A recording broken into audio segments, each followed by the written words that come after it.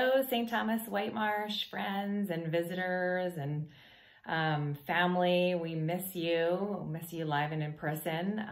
We love getting the daily emails though, and the live stream church has been wonderful. So thank you for that.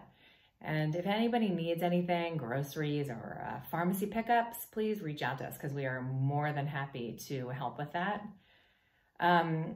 So we've recently been watching the Bible series with Seamus and had planned on watching the crucifixion episode on Good Friday, but Seamus kept wanting to watch episodes. And so when a 15-year-old boy says, I want to keep watching, you don't say no.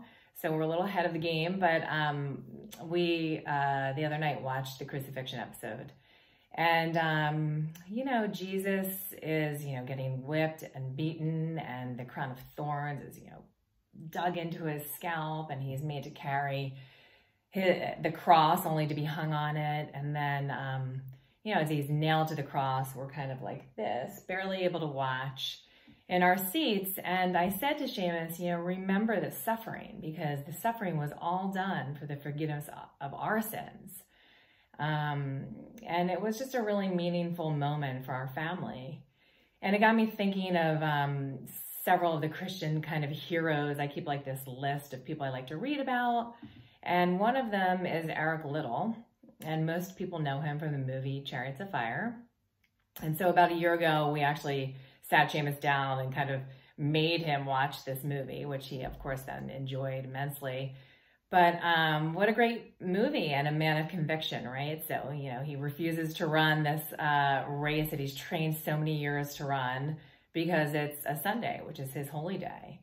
And then winds up having to run this race, 4 times as long, but still wins. And he attributes that to God's strength and God's grace and God's goodness.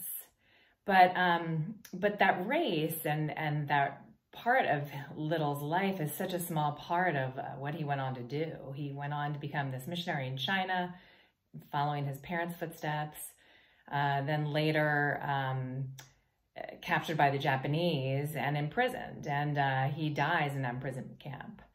But the entire time, his faith is just unwavering, and he endures all this suffering, and it's all to spread God's word. And it's really striking and powerful.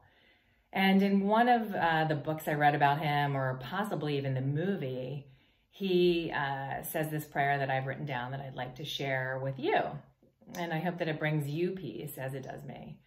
And he also had shared that his favorite hymn was Be Still My Soul, which has always been one of my favorite hymns.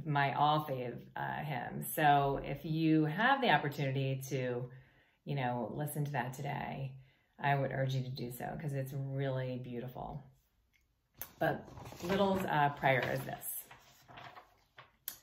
Victory over all the circumstances of life comes not by might nor by power, but by a practical confidence in God, and by allowing His Spirit to dwell in our hearts and control our actions and emotions.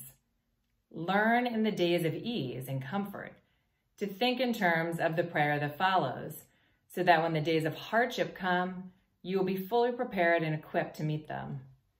Father, I pray that no circumstance, however bitter or however long drawn out, may cause me to break thy law, the law of love to thee and to my neighbor, that I may not become resentful, have hurt feelings, hate, or become embittered by life's experiences, but that in and through all I may see thy guiding hand and have a heart full of gratitude for thy daily mercy, daily love, daily power, and daily presence. Help me in the day when I need it most to remember that all things work together for good to them that love and serve the Lord. I can do all things through him that strengthen me, and my grace is sufficient for thee. My strength is made perfect in weakness. Now unto him who is able to keep you from falling and to present you faultless before the presence of his glory with exceeding joy, to the only wise God our Savior, be glory and majesty, dominion and power, both now and forever. Amen.